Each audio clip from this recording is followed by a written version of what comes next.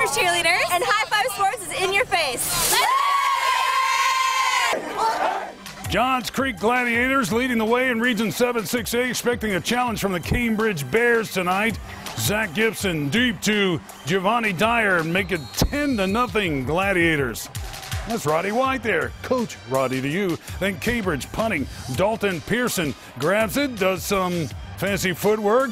And it looks like he's going to run it out of bounds. Yeah, don't take a hit. No, he's going to tiptoe down the line and go in for the touchdown.